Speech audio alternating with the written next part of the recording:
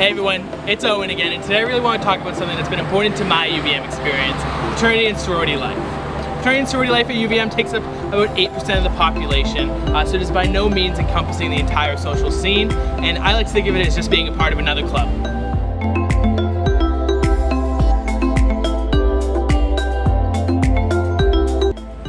UVM is 8 fraternities and 6 sororities, so it's a pretty close-knit and tight community.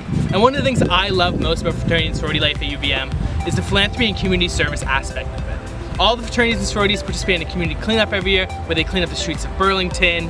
Some sororities work with St. Jude's or the Ronald McDonald House downtown, volunteering their time.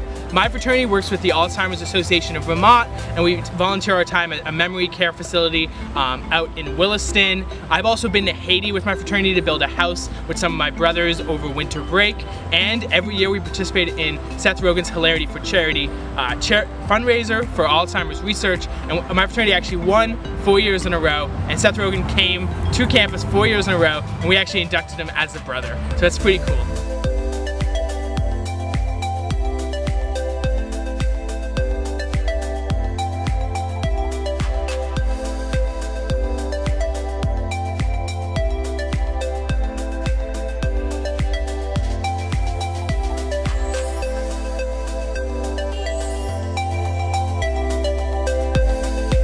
Another thing I really love about fraternity and sorority life is the academic and career support that you get through it. It's a great way to network with other people in different majors across the university. It's also a great way to get to know upperclassmen in your major that might be able to tutor you in some of your classes that you might be struggling in. It's also been a great opportunity for me to network in the political science field. I actually had the opportunity to go to DC last spring to actually lobby at the state capitol on fraternity and sorority issues.